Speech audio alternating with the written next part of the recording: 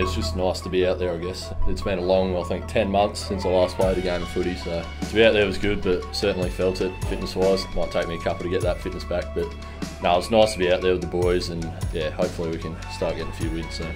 Like my rehab fitness is a lot of running and straight line running, you know, a couple of footy modified drills, but once you actually get out there, you know, your mind's just focused on playing footy, it's not focused on how much running you got left, so you're pretty gassed half the time, but that's part of it, and I think we'll get used to it over the next couple of weeks.